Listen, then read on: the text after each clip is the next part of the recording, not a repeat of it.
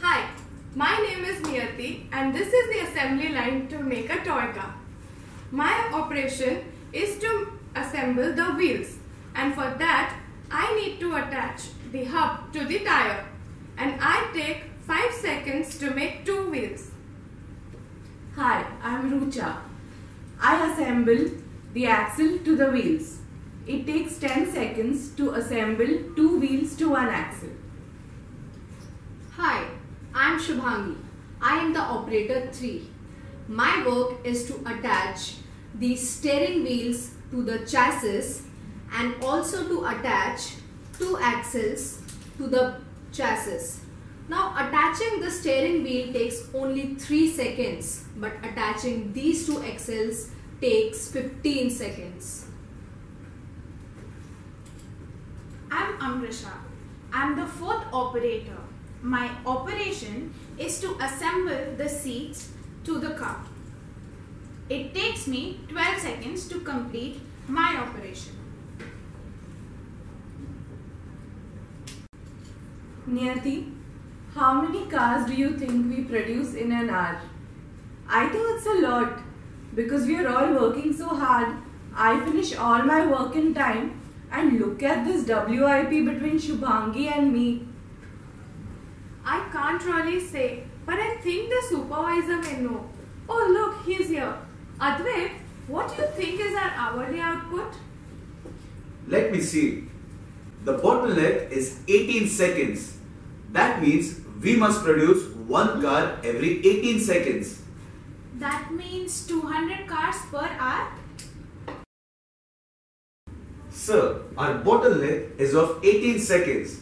So can we eliminate this, and is there any scope for improvement? Yes, we can improve this. Question 3, 18 seconds is your bottleneck. And the bottleneck process will control the maximum output you can make. And your maximum output you can make at a bottleneck of 18 seconds is 200 cars an hour. So the only way to increase the output is to reduce the 18 seconds down.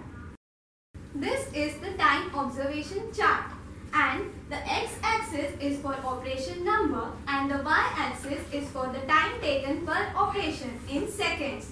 The average time is 11.25 seconds. So how can we improve this, sir?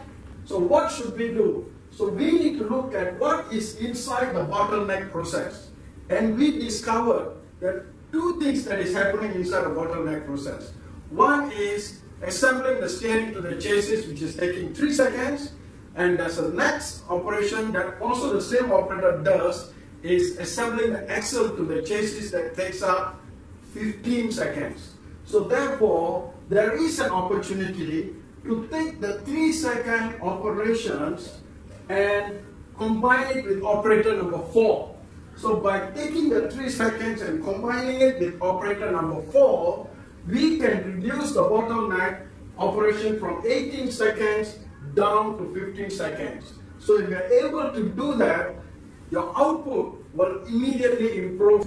So now I transfer 3 seconds of my work, that is to attach the steering wheels, to Amrsha.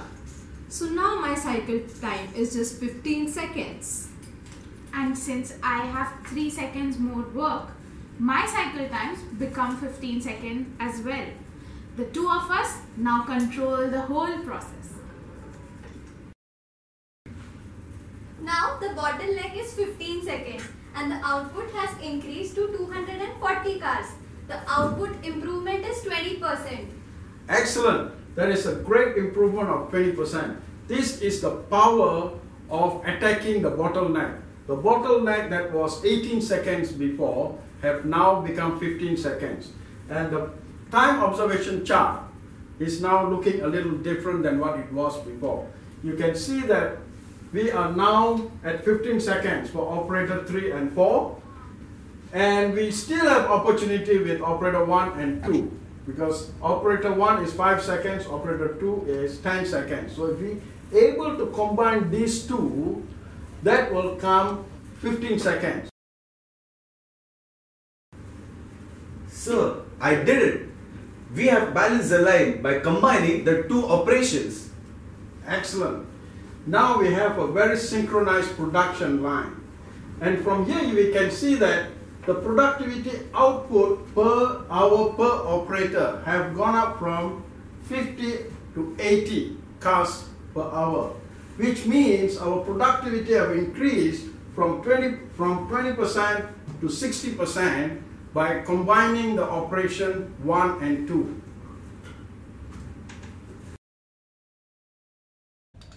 Look what's happened. The output has increased by 20%. The productivity has gone up by 60%. and the operator who was out of the picture And now promoted to supervisor for another department. win, win, win. Everywhere win. Investment zero, which means cost down. All because we used the time observation chart. Please use it and get the gains.